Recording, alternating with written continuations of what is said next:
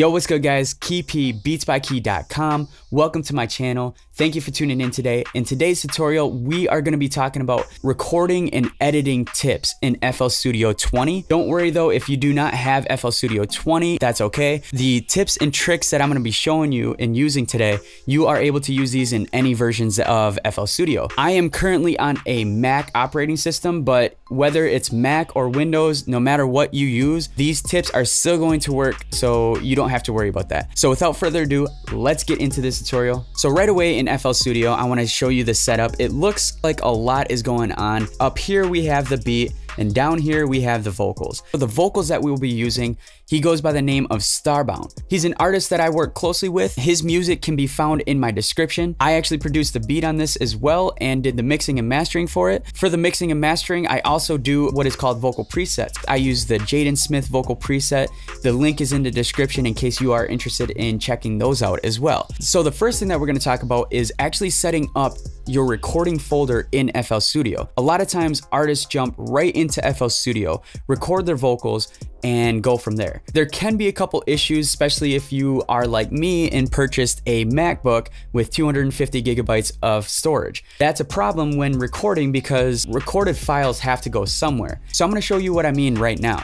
So what you do is you go to Options, you go to Project General Settings, and in your Projects folder, this data folder is going to show Auto.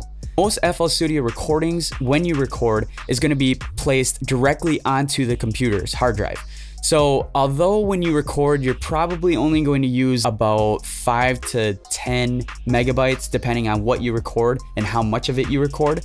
But that 5 to 10 megabytes can turn into a lot of recorded files if you don't place them in a proper folder. So how you do that is, it's simple. You just go to, in the data folder selection, you go to this folder, and as you can see, I already have mine set up. I have mine personally set up in a Mac backup hard drive. So I'm assuming if you are a music producer or an artist, I'm assuming you have like an external hard drive. If you don't, I would suggest you get one. This will save you room on your Mac or your PC on your hard drive. That way it stays running fresh. That way you can save room on your computer and everything seems to run smoothly. The next thing that we are going to do is tips on recording vocals or before you start recording. I have a video already showing you 3 habits that you should do before you record your vocals in FL Studio. Watch that video because that is going to give you tips on what you should do. This is kind of piggybacking off of that video tutorial. So the first helpful tip is figuring out what to record. A lot of times people record when they press this record button. They go into the mic, they have their mic set up. Again, I show you how to record vocals in FL Studio in a lot of my videos, so make sure you know what I'm doing here. They select this, they go to the input, they select the input, they make sure that this ARM disk recording is on. The one thing that they do is they press this record button, and you need to select this in order to record. Sometimes they make a mistake on what to record. You know, do they record into Edison? Do they record into the playlist? Once they press the record button and press OK, the pop-up window disappears for good. So to get that pop-up window again, all you got to do is press Option or Alt on a Windows, click this recording button again, and it'll ask you, what would you like to record? For me personally, I do not choose audio into Edison. What I do is everything. And when I select everything, if I'm already in the playlist, FL Studio is automatically going to detect that and record the vocals from there. The next thing that you want to do is make sure that the 3-2-1 sequencer is set up. That way it gives you or your artist time in order to record your vocals. If this is set up, this is set to everything. You just want to press play, and once you press play, it's going to count down 3, 2, 1, and then go, and then you start recording your vocals. Everything's good, grand, wonderful. The next tip that I'm going to talk about is setting up your vocals to make sure that there's no latency issues or anything like that. Now, when dealing with latency, a lot of times people have their plugins on a master channel or plugins on your actual mic to record in. The thing is, you do not want to have plugins in general turned on. Let's say you do have plugins in your verse or intro. Again, you don't really want that, but the easy way to turn them off is enabling these and turning them off like this. Depending on your computer speed, you also want to make sure that the buffer size is at a small length. Right now I have mine turned up all the way to 20 milliseconds. You don't necessarily want 20 milliseconds when recording because there will be some latency issues. This is gonna be based on how fast your computer is as well, picking up vocals. However, there is gonna be some RAM issues depending on how fast your computer is. The buffer length or the buffer size that you wanna be at is right around 5 to 7 milliseconds if you can. You don't really hear a difference then, and you can record as many vocals as you want. Make sure you have that on and you should be good.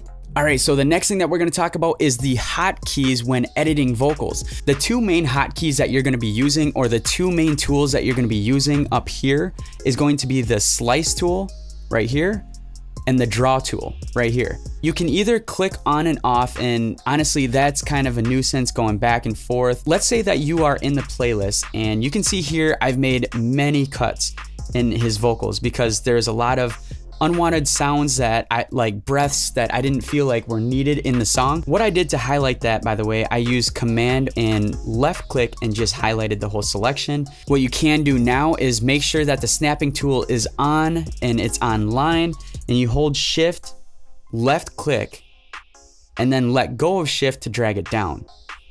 There you go. And what I'm gonna do is I'm gonna erase these, and how I'm doing that is holding down the right click and to erase everything.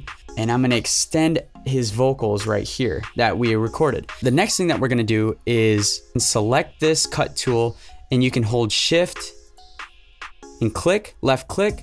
And then if you keep holding shift and right click at the end where you wanna cut it, it will cut that whole selection. That will save you time when holding shift and left clicking, and then you would have to go back to the draw tool, and then you can right click to delete it. That will save you a whole lot of time just messing with that cut tool. An easier step to do as far as cutting the vocals, you can either use Shift C and it'll select the slice tool, or you can hold Shift plus P and it'll go back to the draw tool. So those are just hotkeys that you can use to quickly go back and forth. Another method that I actually use, I have a mouse that I got from Razer that has programmable buttons on the side of it. And what I did was I just programmed the buttons to make it so it's Shift C for one of my buttons and Shift P for the other one. So it goes back and forth. So that way it's at the click of my thumbs to go back and forth between the draw and the razor tool or the slice tool. That's just another way to save time. You don't necessarily need it. You can definitely use the hotkeys within FL Studio, but either way, it's gonna save you time regardless. The next thing that we're gonna do is zooming in and using both these, the timeline bar and the scroll timeline. So this is gonna be helpful when zooming in. Most of you may just use this. You may left click and zoom in and out this way, and that's definitely a good way to do things, but there is easier ways of zooming into this so we can get a closer look at the recorded vocals. The nice thing is you can use the scroll wheel and you can just zoom in and out like this. If you just highlight over this timeline bar and zoom in and out, then if you hover in the timeline bar, use the scroll wheel to go left or right. So again, you can zoom in here, go left and right here. The next thing that I want to talk about is highlighting a certain part using the time bar here. Again, I'm going to reference my other video that I made and why it's so important to have these labels. If you don't have them, don't worry. I'm going to show you two ways of highlighting a certain part in the mix. A lot of times when artists ask me to mix and master their vocals, they just want to hear a certain part or maybe just a demo part, and maybe you just want to send like an example. What you can do is just double click this label, and it's going to highlight everything up until the next label in the timeline. This is nice too, because if you want to just highlight a selection and export that to the artist, you certainly can. Another way that you can select and highlight a certain part is by taking the draw tool, double left click, and just hold and highlight everything. That's a great way, but let's say that we only wanted to highlight just the pre-verse, and we got some of the hook here, and you could double click and highlight again. Oh, I missed it again. You could just keep doing that back and forth, but there is an easier way of selecting the highlighted parts that you actually want. So let's go ahead and start with double clicking and highlighting this. And let's say that we highlighted over the hook. Don't worry, what you can do is right click, hold, and drag it to only highlight the pre-verse part. And you can use this, on any side of the playlist, so of the timeline. Make sure you're highlighted over the numbers, otherwise it won't work right here. It's just gonna act as if you're just right clicking one time and not holding. So just make sure that you have it above the timeline, and these should work just fine. So again, that was just a couple beginners recording and editing vocal tips in FL Studio 20. I hope you guys learned something. Let me know if you guys have any questions, leave them in the comments below. I really appreciate you guys' time. If you can, remember to like, subscribe, and comment. Anything and everything helps. So I appreciate your guys' time. I hope you guys have a blessed day. Peace.